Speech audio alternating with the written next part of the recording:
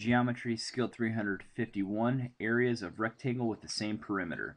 So a rectangular field is 100 yards wide and 150 yards long. It's bigger than a football field. Give the length and width of another rectangle that has the same perimeter but a larger area. So we got a little bit of calculation to do. Okay. So for example, add 10 yards to the width, subtract 10 yards from the length.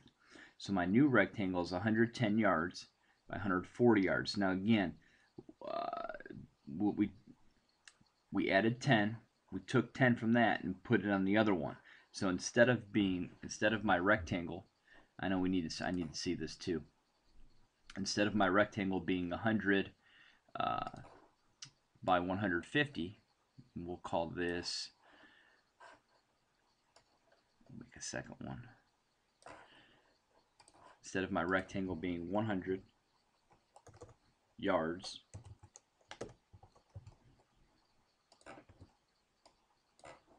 by 150 yards, it's going to be wider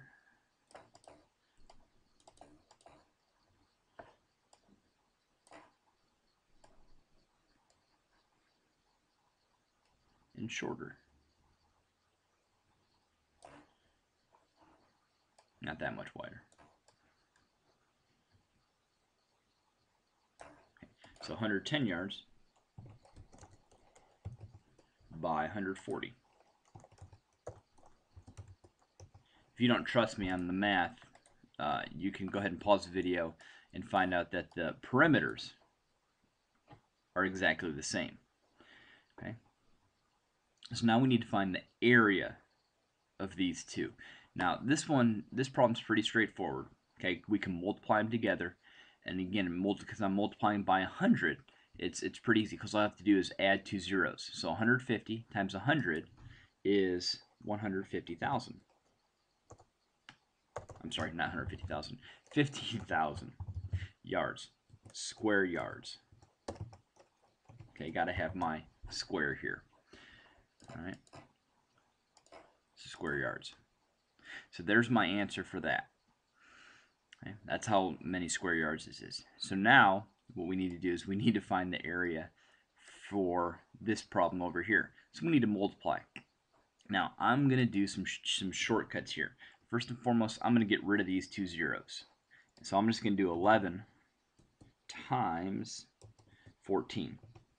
Now what I can do at the end, I can go back and add the zeros, no problem. Okay, because anything times 0 is 0, and anything plus 0 is what I started with. So I know that the zeros are good to go. Now, here's a hint when multiplying by 11. Okay, I'm going to start, I take the 14 and I split it. Okay, so I took the 1 and the 4, and then I put a space in the middle. Well, what's 1 plus 4? 5. That's the number that goes in the middle. So 11 times 14 is 154. Now, don't forget, I got to add those two zeros. So my answer is 15,400. 15,400 square yards. So you can see, just because two shapes have the exact same perimeter does not mean my area is going to be the same.